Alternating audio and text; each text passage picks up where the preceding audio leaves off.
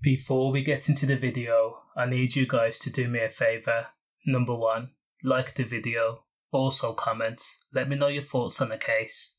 A London GM was given the title of London's most dangerous criminal, and he proved that and so much more.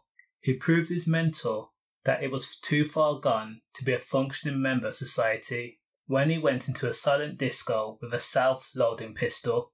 31-year-old Shae Willams from Cedar Road, Willesden Green, was sentenced to 31 years when he attempted to erase all traces of his 30-year-old victim from this earth.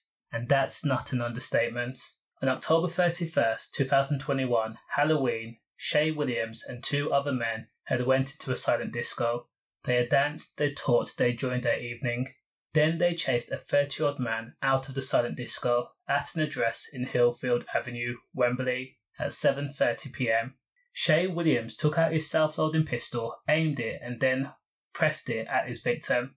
His victim collapsed to the ground, by the road actually, immediately in a bad way. Instead of leaving the scene, Shae Willams then pressed the trigger again, almost at point-blank range. The 3 men then left in 2 separate cars, leaving the victim right there where he lay in the road.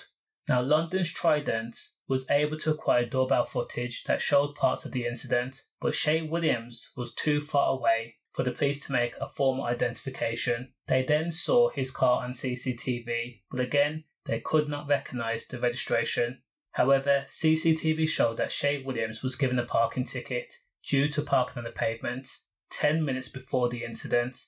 Police traced the parking ticket and then they traced Shae Willams. Now eventually Shae Willams was detained, his car was searched, which found to have secret compartments where he could stash his pistol behind a mirror, only accessible if he slid the mirror and pressed the fog lights.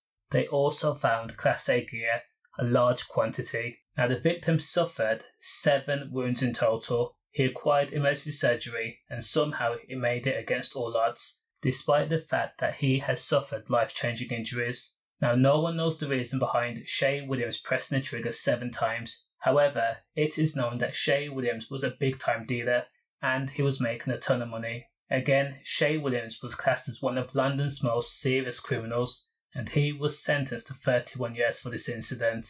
Does the crime match the sentence? Let me know in the comments. Stay safe.